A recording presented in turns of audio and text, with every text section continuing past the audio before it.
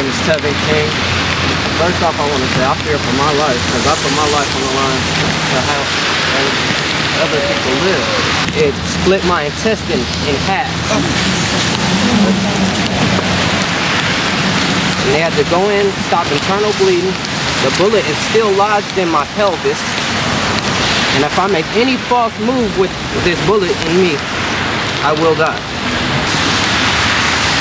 I fear for my life. I really do, because I got lost housing, getting death threats in my way, and I can't. I just be terrible. I just don't feel safe walking the streets. That's crazy. Shouldn't nobody go through what we go through today. Nobody. We have gone to the state attorney's office and requested help, and they told this brother to go to a homeless shelter and hide, when he told him that he was getting death threats from police officers and other unknown people. They told him to go to a homeless shelter and hide.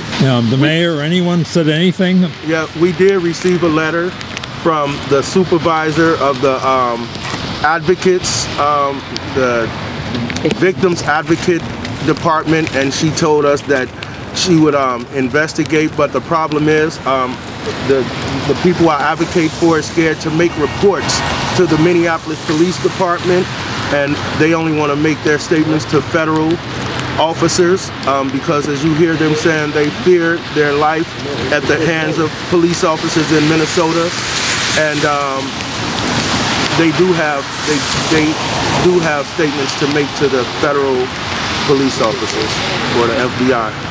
And I'm one of the 5 victims who had got shot when we was out here doing a peaceful protest. And Jamar Clark is my cousin. And what I just want to say, I feel like I've been played. I'm hurt. I feel like I've been betrayed because I'm paying my tax dollars to police who post it. And on their cop car, it say protect and serve with compassion. And I'm not getting no compassion. Every time I come out the house every day, I'm not scared about a brother taking my life.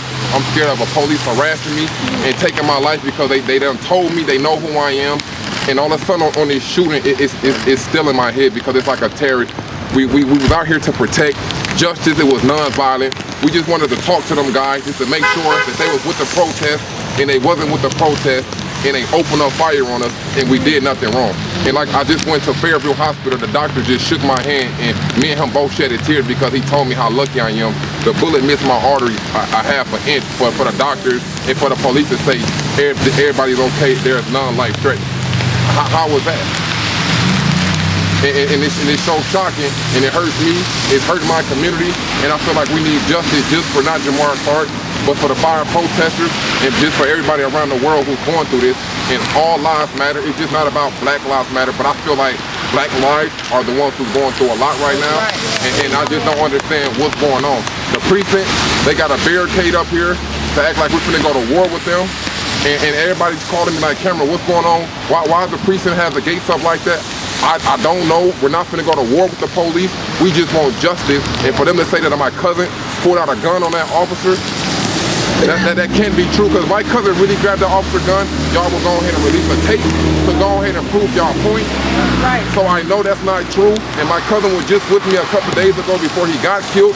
He was changing his life, and I seen on the news on Channel 4 how they pulled up his incident from July about him driving a car. That doesn't justify for why y'all killed my cousin in cold blood. Right. I'm an advocate for 3 of the shooting victims, and these is affidavits requesting protective custody for the victims. They fear for their safety, they fear for their lives, and we have written and written this to the President Obama.